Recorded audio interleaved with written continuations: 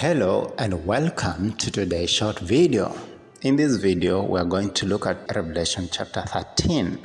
Who is the leopard-like beast of Revelation chapter 13? Revelation chapter 13 brings us face to face with a great religious crisis. The great controversy between Satan and Jesus, which began in heaven, continues through Satan's agent, the beast, and God's faithful servants. John says, "And I stood upon the sand of the sea, and saw a beast rise up out of the sea, having 7 heads and 10 horns, and upon his horns 10 crowns, and upon his head the name of blasphemy. And the beast I saw was like unto a leopard, and his feet as the feet of a bear, and his mouth as the mouth of a lion. And the dragon gave him power, and a seat, and great authority." Who is the beast? According to the book of Daniel 7:17 and 23, the beast represents the king or kingdom. The Bible speaks in this wise: "These great beasts which are 4 kings which shall rise out of the earth. The 4th beast shall be the 4th kingdom upon the earth, which shall be diverse from all kingdoms, and shall devour the whole earth, and shall tread it down, and break it in pieces." Have you understood that the beast is a kingdom? Now you know.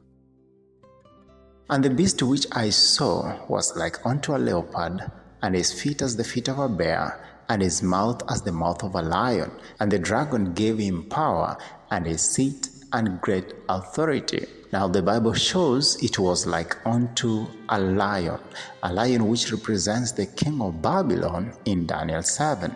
And it was like unto a leopard which represented the kingdom of Greece in Daniel 7. And it looked like a bear, or it had legs like of a bear, which represent the kingdom of Medo-Persia in Daniel 7. So the beast or the kingdom of Revelation 13 combines all the characteristics of the 4 beasts in Daniel chapter 7. Babylon was the lion, which ruled by the power of worldly grandeur.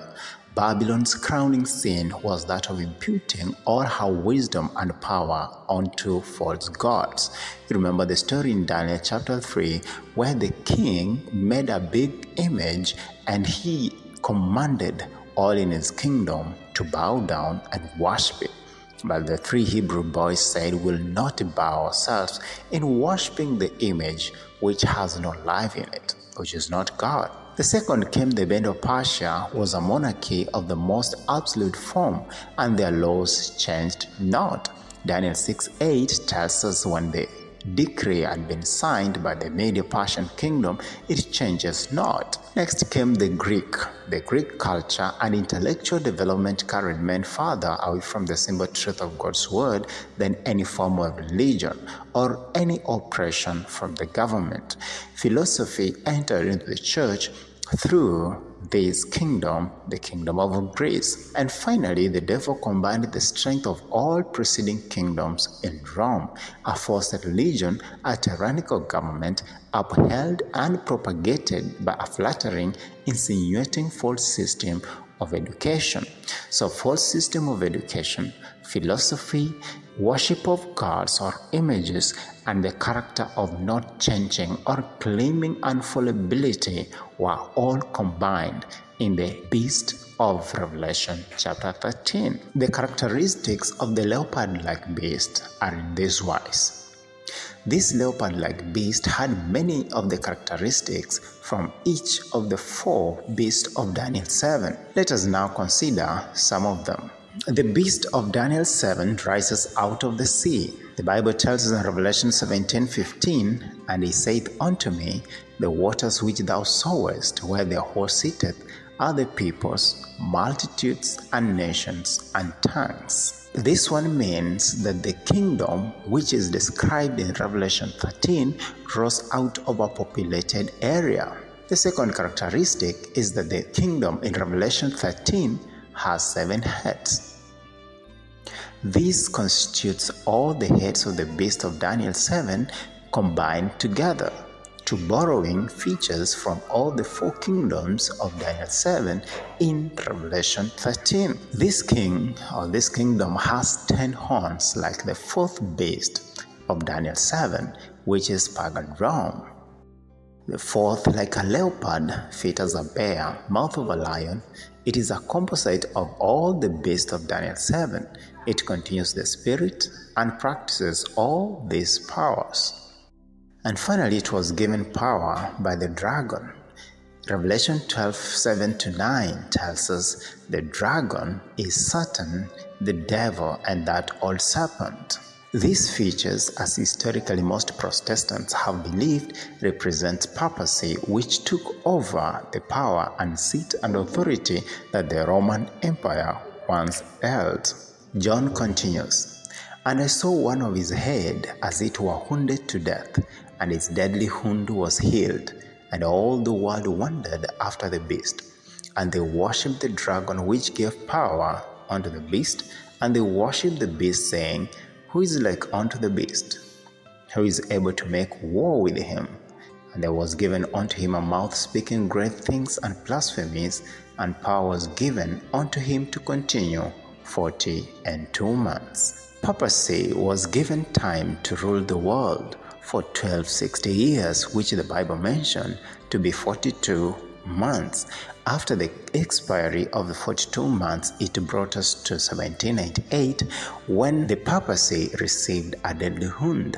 The infliction of the deadly wound points to the downfall of papacy in 1798, when the French general Parthia took the ruling Pope Pius IV prisoner.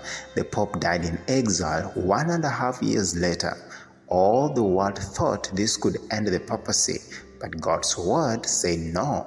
His deadly wound was healed, and all the world wondered after the beast. Paul states plainly that the man of sin will continue until the second advent. 2 Thessalonians 2:3-8. The Bible shows that this beast blasphemed the name of the Lord, and he opened his mouth in blasphemy against God, to blaspheme his name, his tabernacle, and them that dwell in heaven. And it was given unto him to make war with the saints, and power was given unto him over all kindred and tongues and nations, and all that dwell upon the earth shall worship him, whose names are not written in the book of life of the Lamb, slain from the foundation of the world. Revelation 13:3-8. What does it mean to blaspheme? The Catholic Church empowers its priests to forgive sins, but the scripture says, For there is one God and one mediator between God and men, the man Christ Jesus. 1 Timothy 2:5. Jesus was accused by the Jews of blasphemy. Why? Because he forgave sins. Why does this man thus speak blasphemies? Who can forgive sin but God only? Mark 2:7. Jesus, being God, could forgive sin. For man, any man to claim the right to forgive sin is blasphemy. In place of the ministration of Jesus Christ in the heavenly sanctuary, in Hebrews 7-9, the Catholic Church has instituted the idolatrous ordinance of Mass. In this way, it has blasphemed God's sanctuary. So to blaspheme is to claim to forgive sin, or simply to claim to take the place of God upon the earth and your man. The Catholic Church also turned to be a persecutor. The Bible says this power is further identified in that it could make war with the saints and overcome them. This was done with relentless fury of all during its reign. At least 50 million of God's true children were destroyed by the direction of this power during the Middle Ages. Furthermore, all people worship this power except a small number, those who have their names written in the book of life. During her time, this is the time that we had great reform, like John Hus being burned. It is the time we had the Waldenses being persecuted and sought for in the wilderness, and many people were killed either son asunder. Persecution will be coming soon, as it was in the old world. To the very close of time, he will carry forward the work of deception, and the Liberator declares, also referring to papacy, all that dwell upon the earth shall worship him, whose names are not written in the book of life. Revelation 13:8 In both the old and the new, the papacy will receive homage in honor paid to the Sunday institution that rests solidly upon the authority of Roman Church. Who will you now serve? Will you serve God, or will you serve this beast? And if it seem evil unto you to serve the Lord, choose you this day whom ye will serve. Whether the gods which your fathers served that were on the other side of the flood, or the gods of the Amorites, in whose land ye dwell. But as for me and my house, we will serve the Lord. For more information, please keep watching our short videos. May God bless you.